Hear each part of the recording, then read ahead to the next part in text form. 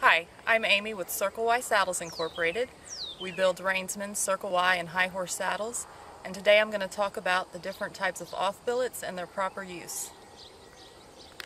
Most people are familiar with the short off billet. It loops through the rigging D and then buckles onto the cinch.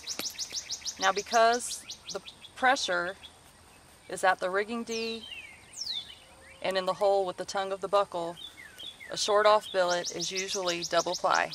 It can be nylon, it can be leather, but it's double ply for strength in the holes. Another type of off billet is a long off billet, also called the half breed.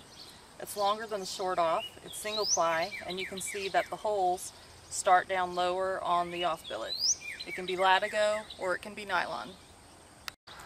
To use the half breed off billet, you first loop it through the D on your cinch, then up through your saddle rigging D, back down to your cinch, and buckle in.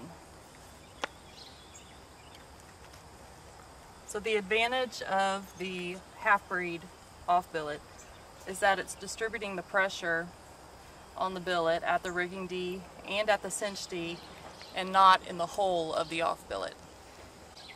A couple of ways that people might incorrectly use the half-breed off billet is to run it through the saddle rigging first and try to use it like you would a short off billet.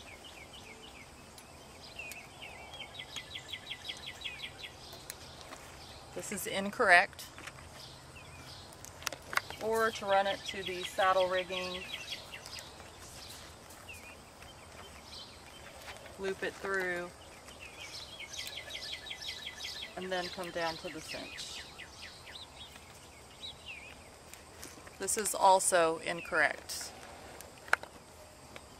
With the half-breed off billet, you always need to run the billet through your cinch buckle first,